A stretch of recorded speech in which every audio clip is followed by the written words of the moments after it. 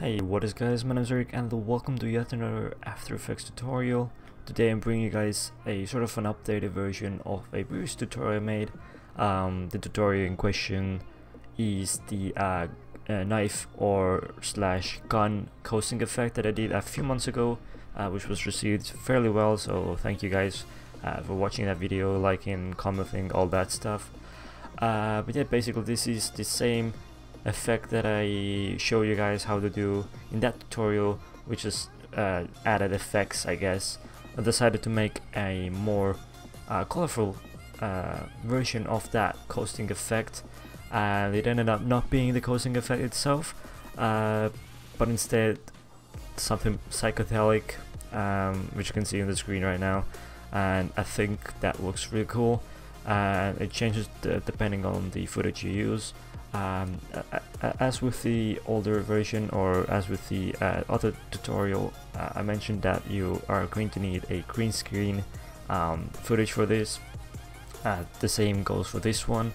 So if you're planning on doing what I've been doing with these, which is using these for inspect animations for skins that are selling or showing off or whatever, then the best way is to just record a green screen clip of you inspecting the knife or doing whatever, or whichever skin it is or whatever it might be, and then just using that footage in here. Quickly going to go over how you actually use this project, which is linked in the description. Same goes for the previous tutorial, the coasting effect tutorial. I also have that video linked in the description, and in the description of that video you can find the project file for that version. A lot of stuff in the description, I know, a lot of stuff to take in, so I'm really sorry about that. But yeah, so basically how you use this is you have this animation here, animation layer, right click on it and replace footage, file, and choose your green screen footage.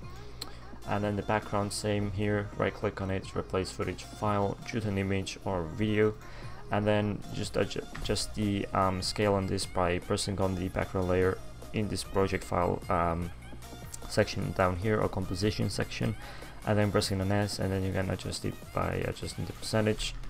I'm gonna put it back to 115, and it messed up my preview, but that's okay. It already has a black and white effect on it, and some contrast and brightness, and a blur on it, so if you don't want those, you don't want to adjust those for yourself, then you can freely do that. Everything here is adjustable. Let's go back to the project. So you have the coast effect and coast effect add-on. Do not touch these are automatically going to change based on the animation you choose. So if you throw in an animation through here, it's gonna adjust this here and all of these, the three of these, so you don't have to worry about anything. Everything's basically automated. So if you are a beginner in After Effects, or you just don't want to do everything yourself, then just download the project file, throw in your animation, throw in your background, adjust the text here. I decided to add text for this version. You can disable it if you don't want it. Just adjust the text and you're set. Just render it out, or whatever you want to do it with it, and you're set.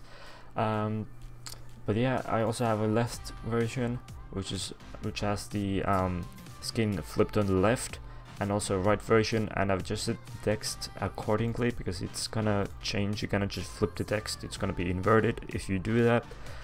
So if you are looking to get an inspect animation, what was the weapon or the skin or the knife, whatever is held on the left hand, then you can use the left version, and if you want it on the right, you can use the right version. Pretty self-explanatory.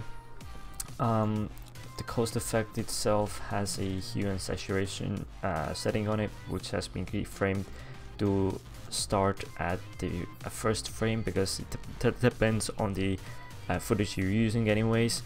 You can adjust that accordingly. Everything here you can adjust accordingly. You can remove, you can enable. That's like the beauty of design. You can mess around with a lot of stuff. But yeah, the first keyframe is set to 0. Basically it's like no changes, and then the last one is 1, so it does 1 circle.